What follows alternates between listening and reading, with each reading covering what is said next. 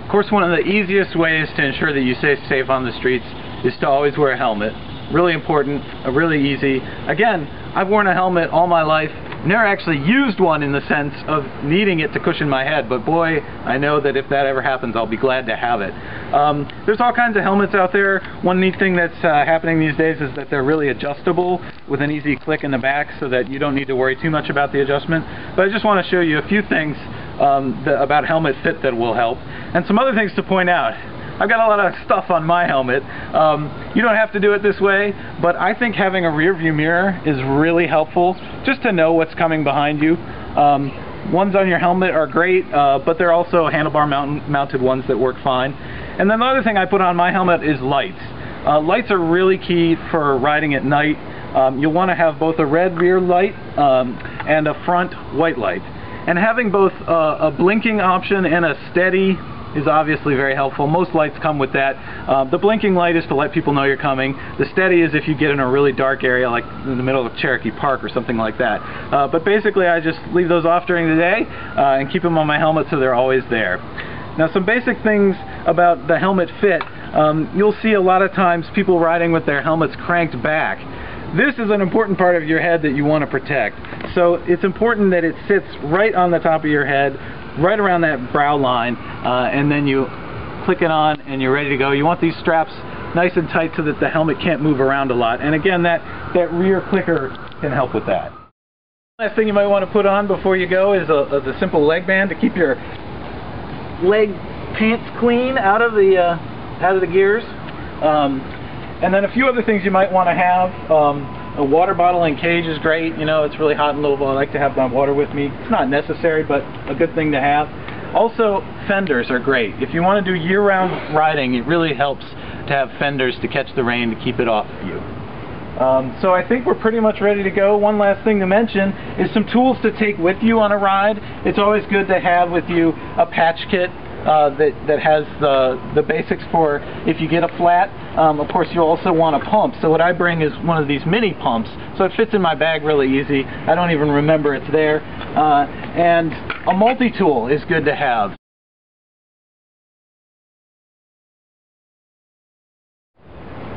Okay, let's get on the road and I'll show you a few more things about using the road.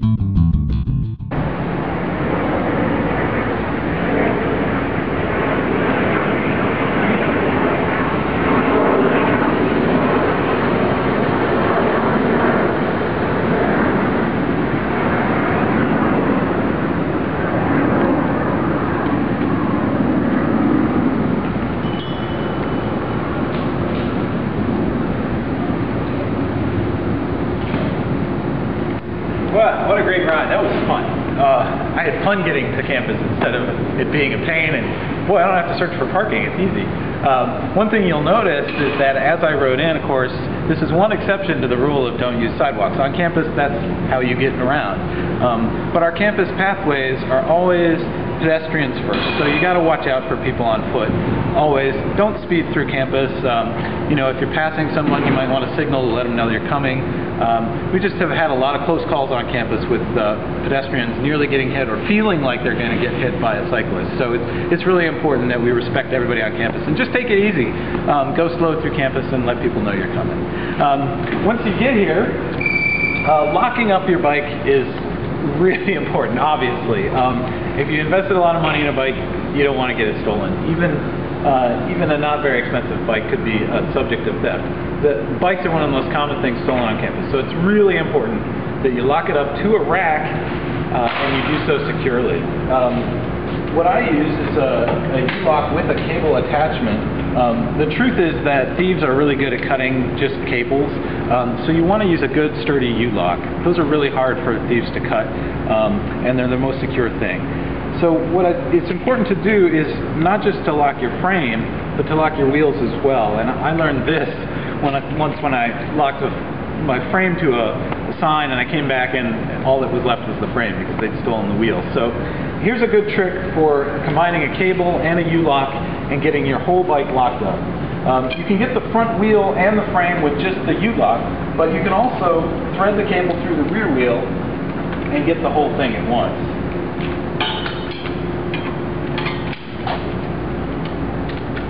So that's secure. Nobody can steal the wheels or the frame.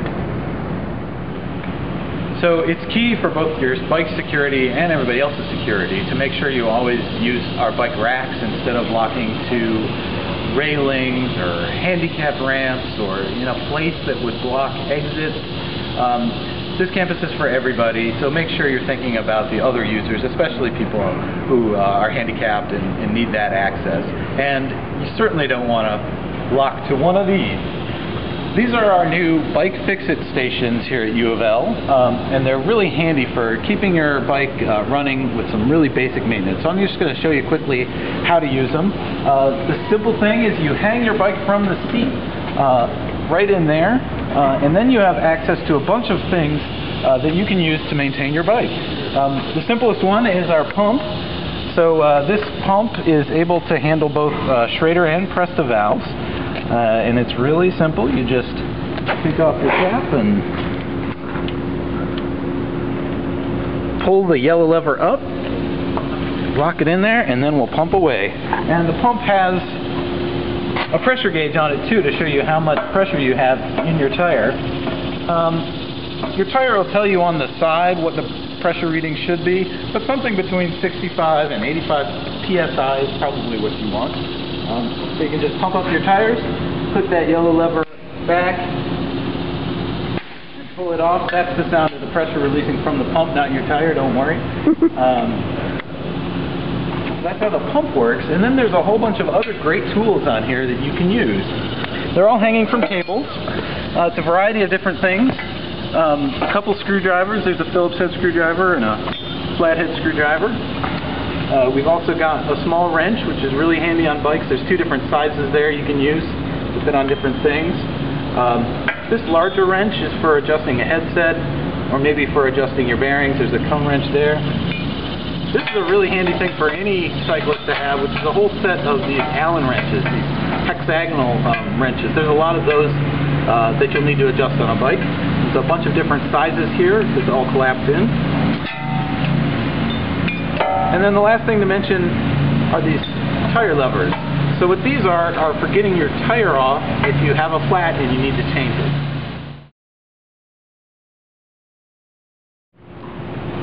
I'm going to show you how to use our new bike fix-it stations just to fix a flat if that's what you have. First thing you got to do is just take your valve cap off and then maybe let some air out of your tire if there's any remaining.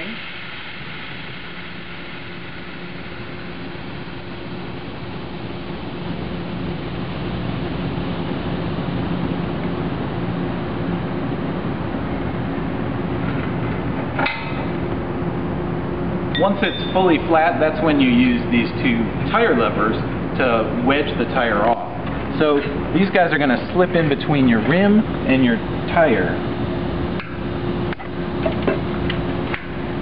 Just like that. And you sometimes have a really tight tire and you need to use both at once. That's why there's two of them.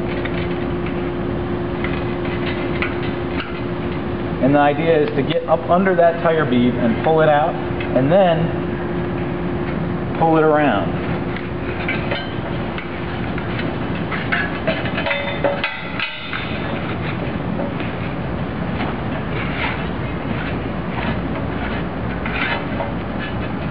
There, once my tire is loose, to get the tube out, I just have to remove the stem from the rim. And now I've got my tube with my tire liner, which is a great thing for protecting against flats. And if I had a hole here, I could patch it if I had a patch kit, or I could pull the whole thing out and put a brand new tube in. So once you've got that new tube or patch tube back in, you just start by getting your valve stem through that hole in your rim, reline the tube back in so it sits nice, and now you just got to get this bead back into the rim.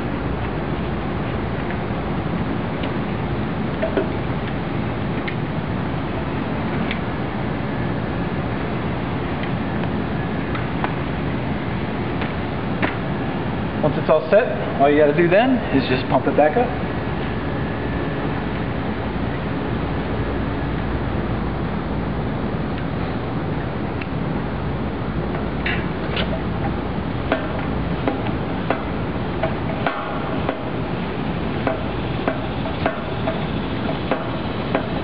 Might want to check to make sure that it's seating properly and not bolting out anywhere. Looks good to me.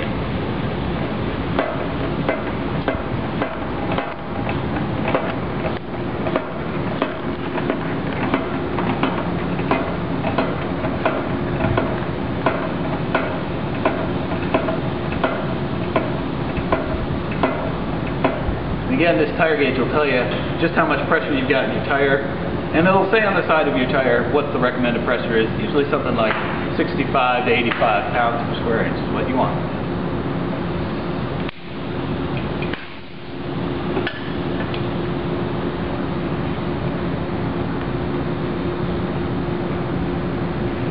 Alright, we're ready to ride again. Just pull your bike off the rack and you're ready to go.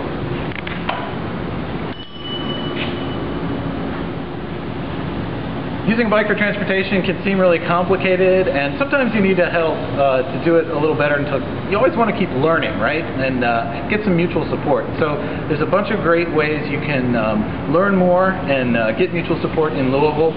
Bicycling for Louisville is a local advocacy organization that also does educational projects from time to time, so you'll be able to sign up for free classes there. Our Get Healthy Now program here on campus offers bike safety courses. There's a student cycling club here on campus, and of course the Louisville Bicycle Club offers new rider clinics throughout the year. So those are some great tips for you for using a bike for transportation around town. But there's a lot more resources out there. I want to let everybody know that we have a whole page on the U of L Sustainability website, louisville.edu/sustainability, which is just focused on tips, ideas, videos, and instructions for using a bike for transportation.